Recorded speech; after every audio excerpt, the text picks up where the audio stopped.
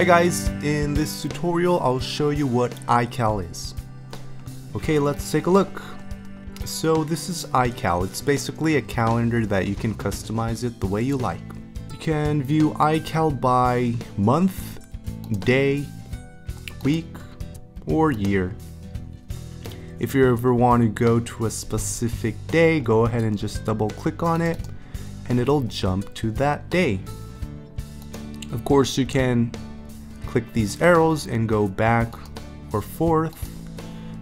And if you ever want to just go back to today's date, click the today, and wherever you are, you'll just jump back to today's date, which is February 15th.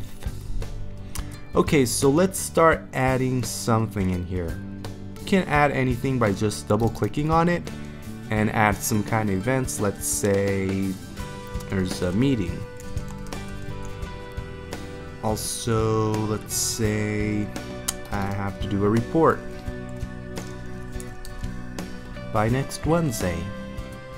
Also, if you can add any events by clicking this plus sign and directly putting in the date and the event. So let's say it's Josh's birthday this Friday. It automatically creates it. Now let's dig in deeper. You can customize these events the way you like it.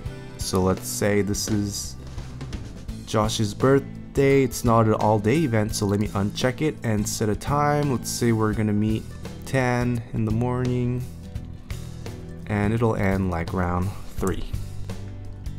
Of course, his birthday is every year, so you can go ahead and click every year and it'll always let you know that Josh's birthday is on February 17th. But I'm not going to do that. Show if I'm busy that day or free. I think this is really stupid, but anyway, I'll just click free. It's a home alert.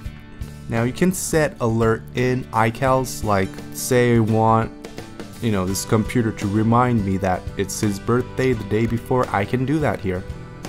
So I'd go with like message me with sound. You can click whatever sound you like. Let's go with the funk. Okay. And I want to know like the day before, so I have time to go buy presents. So let's do 1 day before. Alert. I can also set another alert, like let's say I want it to email me to make sure that I know, but I'm not going to do that right now. You can also add invites, like your friends, if you have any in your address book, go ahead and add them here and you can invite them and let them know that you have a birthday. If you don't want to send emails, then just add them in the note like Chris is coming or something. Anyway, you can also add attachments. Maybe you have a map of location, of course a URL, so if you have a birthday party at a restaurant or something. So after you customize it, just click the done and there you go, you just added. If you want to edit it, just double click it and click the edit button. Okay, so let's edit these as well. Let me edit this. It's not home, it's actually work. And I'll just leave the rest like this. Let me edit that as well.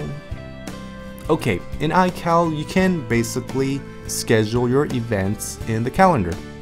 If you don't want to write down your schedules in these dates, you can actually set up reminders as well. So regardless of which month you're in, if you just want a reminder, just go to File, New Reminder, and in here you can create reminders, like let's say you want to make sure you go to the gym, and after you go, you can just check it. Also, let me add another one. I just double clicked. Let's say I really want to make sure I write that report, so I'll go like write report paper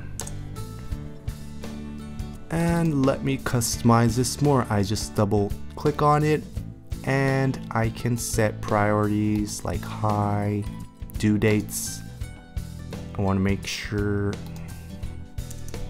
I finish it, so I set up an alert. Like make sure it emails me, but I'm not going to set that up right now. Oh yeah, and it's work. And like so, go ahead and customize it the way you like. And after you're done, just check it. Once you customize iCal the way you like, I'm sure you'll have like a lot of your events scheduled in here. So if you ever want to just view your work schedule and your home schedule, just uncheck one of these and you'll only look at your working schedule or your just personal life schedule like that.